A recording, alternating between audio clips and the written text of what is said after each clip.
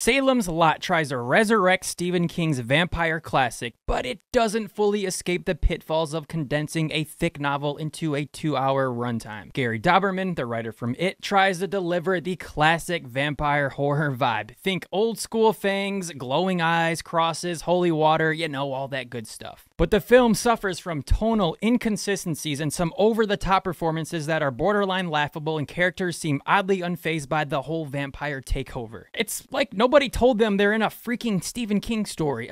Get with the program. The plot. You have an author returning to his hometown in search of inspiration for his next book. And boom, vampires start taking over the small town. Oh, and he sparks a forced relationship that holds negative weight as a plot device. How about Barlow, the iconic vampire? Well, he looks more like a Spirit Halloween costume.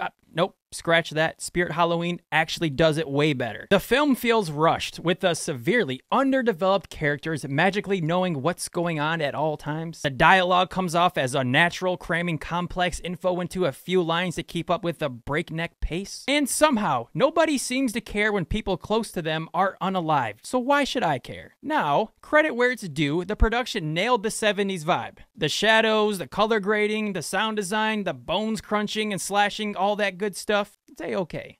Plus, there's a scene at a drive-in theater, and damn, there's something magical about those drive-ins. And there's a fantastic moment of tension when the camera peels through a tiny sliver. Salem's Lot will probably leave fans of the book wishing for more nuance. Basically, it's a subpar watch during the spooky season.